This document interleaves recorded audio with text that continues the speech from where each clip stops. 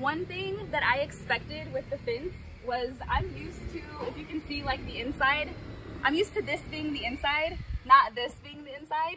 And I didn't like clearly express that to the guys that did the fence because I just made the assumption that this part of this side would be on the inside of the house, and it wasn't.